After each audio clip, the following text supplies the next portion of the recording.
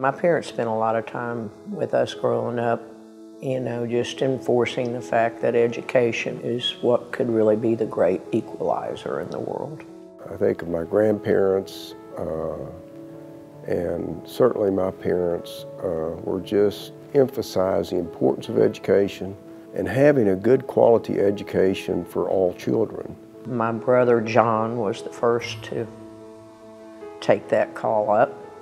We lost him in 2005, but he really led the effort to develop our family foundation's focus on public charter schools.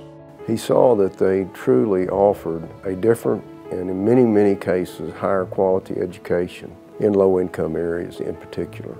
I think the charter sector has demonstrated that there can be hope, there can be opportunity, there can be high quality education provided within many of our low-income areas in this country. The greatest challenge that charters face is the inequitable public funding versus district schools for facilities, and that's why we wanted to focus on that. The willingness of a foundation to fund a public charter school, I would hope that that authorization and that vote of confidence in those school operators could send a message to the market about the quality of this school. This is a major area that philanthropy can fill in, and I think through creating these facilities funds and recycling the money can encourage banks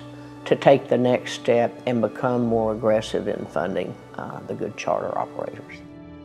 So the importance of providing a high quality education for as many children as we possibly can, for all children, I think is critical to the future of this country.